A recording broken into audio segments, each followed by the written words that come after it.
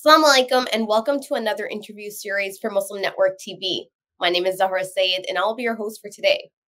Joining us today, we have a very special guest, Br Nasser Deeb, who is the director of the Halal Expo Canada. Br Nasser is a regular guest on MNTV who is currently traveling in Manila for some very exciting work. Br Nasser, thank you so much for taking the time to join us today. Thank you very much. Thank you for also hosting me again. I'm a big fan of Muslim Network TV and Brother Taha, you and the rest of the team. Thank you so much. I'm happy to be back again. Excellent. So, Br Nasser, tell me, how are you? How is your travel coming along? I would love to hear about some of the very exciting work that you're doing. It's been a lot of hustle work. It's been so much traveling. We just came back from Gulf Food, then came back to Toronto for a few meetings, and then had to go back to Philippines as we're working in two ways. One is to organize the first pavilion of Philippine Halal. And the second part is we just launched in January, announced the first Halal Expo Philippines, part of the Halal Expo Canada brand, to be the first debut event in Philippines that is B2B, produced by our brand that's already Canadian, born Canadian brand, and we because of the fact that Philippines is now moving into promoting halal over because of their population of Muslim exceed more than 15 million Muslims, and we're taking advantage of that. We're making sure that we support the community there by bringing our expertise in halal expos and bringing it to the Philippines, and that's why I'm here. So it's two reasons. The first is to work on the preparation for Halal Expo Philippines, which will be in this year in November 14 to 16, and Halal Expo Canada to bring in Philippines companies to May 8 and 9. They're going to be the first Filipino pavilion of halal. MashaAllah, that sounds very exciting and sounds like a blast. It's great to see a Canadian brand expanding so well and internationally. That's huge, MashaAllah. So congratulations. So we'll begin by delving into the world of halal products, halal services, and trends. Can you tell us a little bit about the Halal Expo Canada and its significance in the halal industry?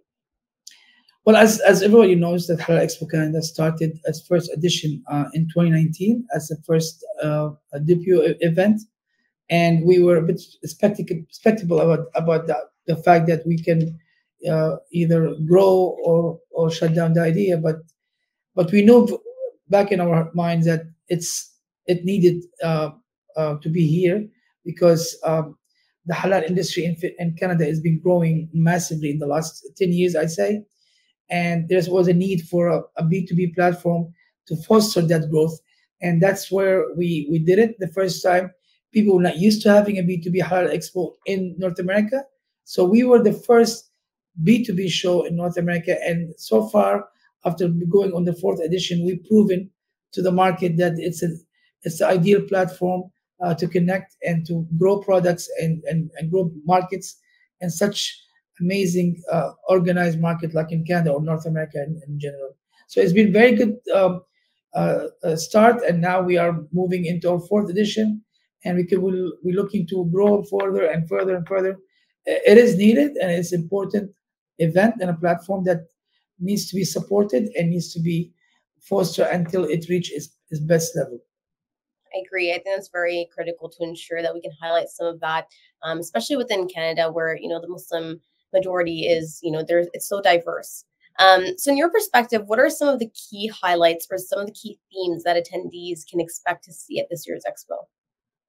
As every year, we try to bring something new, not only to the show, but to our exhibitors and our attendees alike, because we want to make sure that we diverse our offerings. We try to offer things that are unique to the audience, and every year we try to be more innovative by adding more conference rich content, bringing new sessions, new ideas, new speakers. Also, the cooking demo that we started last year, now we're moving into having multiple cuisine chef to cook in a halal way. So last year we had a brother from Singapore, a chef from Singapore, who did a great event and sessions of cooking halal cuisines and using different spice and different ways. Now we are moving into different other cultures of halal. So we're trying to have a new mix, and we're adding new ideas as we go. We're bringing new companies in new countries participating. Like Philippines, for example, will be the first time Philippines to launch its first pavilion of halal, promoting halal friendly Philippines, first time in Canada, because as the government initiated the roadmap of halal, the Department of Trade in Philippines have initiated the idea, and now they're going into the task force is moving forward with a roadmap to shape the halal industry in Philippines. So that's one of the things. Also, we're adding new companies, new ideas, new events, new features. A conference will be having a different kind of sessions. Not the ordering session. We're going to add new ideas, new areas of concern in the industry, the trends and challenges that face the industry. And also, we are maybe for you to know, there is going to be a special session on halal media and its challenges and how it copes in the mainstream media. And that's a growing trend. And like yourself, which is amazing uh, channel, there are more and more growth of these, and we need to foster these. We need to make sure they are on the right track, in the right way, to make sure that they do it right and do it as professional, as even better than other media channels. And that's there's so much to say, but you'll see it. We will be announcing slowly as you go. You're going to be seeing our social media, our advertisement with media partners that we utilize our them to help us promote. So you will see. You will be happy to see the show. Well, that's excellent. And like you said, it's very important to make sure that every year there's something unique that's up and coming. And it's important to highlight that as well, while keeping up with the demand and the trends that you're starting to see in the market. So now that, given your experience with traveling the world internationally and a lot of time, spent in Manila and in Philippines, in your perspective, how has the halal market evolved over the years? And what are some of the trends that you're starting to see, particularly in the halal industry? The growth definitely has been outstanding, and I think it's reached a number of more than uh, amazing number. It's like 1.3 trillion. Sorry, to almost $2 trillion industry. So that way you cannot even imagine how big is that industry becomes. There are many trends that are changing. We no longer discuss only food in the halal. We discuss many areas like blockchain. We discuss services that service to the halal industry. We discuss everything that service that industry, the space of the halal. And halal is not just food; it's an ecosystem that consists of so many parameters and so many things that we use in everyday life. And whether we do our banking or we do our finance or we do our investments or we do the way we dress, the way we go on vacation, it becomes more and more. You have many areas of halal, and as you know, the word halal is permissible. It didn't say permissible only for food, for anything that we are allowed to do and enjoy in this life, and in a good way, in a good blessing way. So that's what the Prophet, peace be upon him, he taught us, and what the Quran taught us in all his teachings. So that's how we should be living in that beautiful ethical life or ethical living. And that's what I'm seeing. The trends are increasing in the IT, as I mentioned, blockchain and other things, logistically, on so many services that I'm surprised to see every time that I'm traveling to big shows like in Malaysia, or big shows that I see things that I never thought that could be part of the halal ecosystem. But when I think about it, it does serve in some ways, and that's where halal is such a great industry. That people are now flocking into it and trying to take advantage of it and leverage from it, because whether they're Muslim or non-Muslim, because it's such a amazing and vibrant business that blessed and vibrant in the meantime. So Brother Nasser, you mentioned a little bit about the halal ecosystem. So how does the Halal Expo Canada contribute to fostering connections and collaborations within the halal ecosystem in a bit more depth? I mean, I see it in a micro and a macro level. In a macro level, I see when a government decide to grow into different markets, and they want to boost their companies, manufacturer companies, to in particular market like Canada.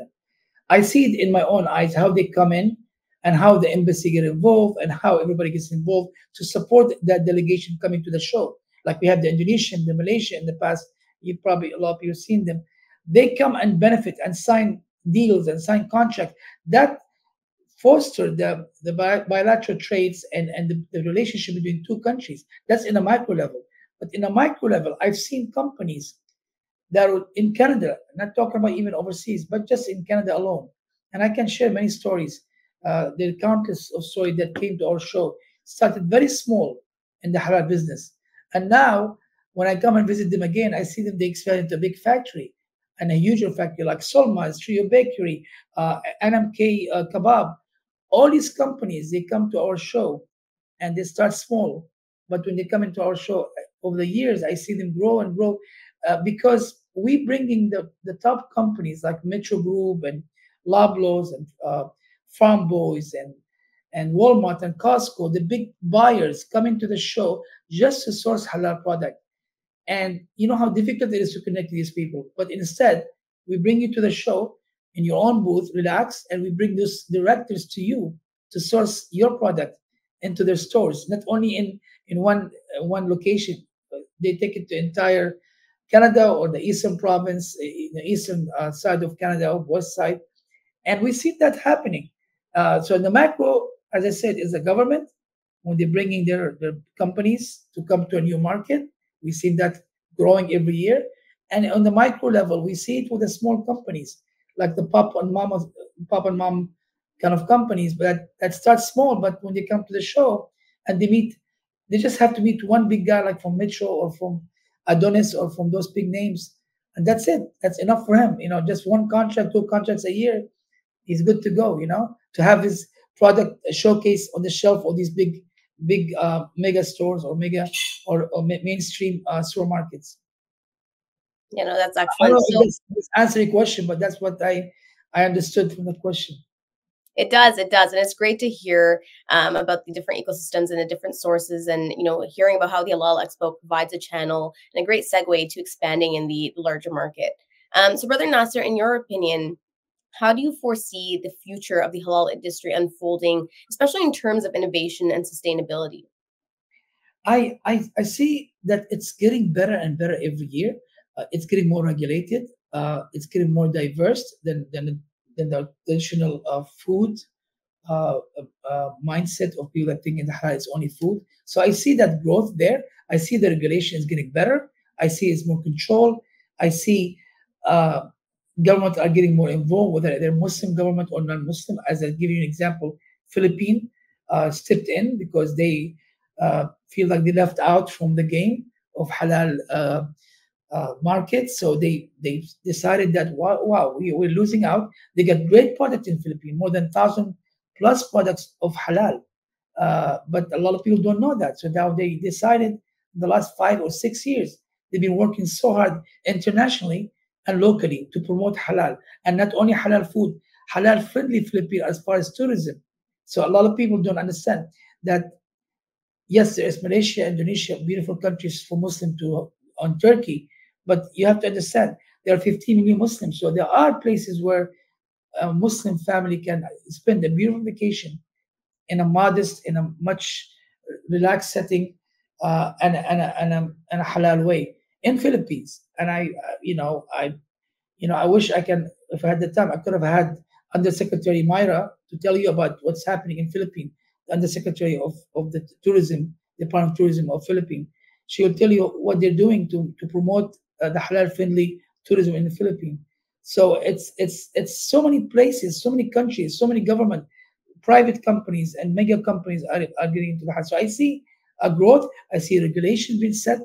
I see a global intervention from like Jakim and Indonesia halal certification, getting into making sure that everything is standardized, everything is quality, and to the main objective which we work for and everybody works for, and I hope everybody will be with us in that, is to make halal as the ultimate brand for everyone, not only for Muslim but for everybody, because it's a good uh, lifestyle, it's ethical, and it's clean. So that's where what I see the trend, where I see the growth, I must say this is what I personally feel. Perfect. Thank you so much, Brother Nasser, for sharing your insights with us today. It's been a pleasure having you on the show, and we look forward to seeing the exciting developments at the Halal Expo Canada this year, inshallah. Thank you very much for hosting me, and I look forward to seeing you guys at the show, because we just spoke to Brother Taha Ghayur, and we having you as again as one of the exclusive media partners, and we will see you at the show. Don't forget to visit halalexpocanada.com to get more information. And if you are at the if you contact your channel, you get a free pass through your channel. Thank you. Jazakallah, Brother Nasser. And thank you to our audience. Inshallah, the Halal Expo will be happening on May 8th to May 9th at the Toronto International Centre. So mark your calendars and drop by with your friends and families. On behalf of the team at Muslim Network TV, thank you and have a great evening. Assalamu alaikum.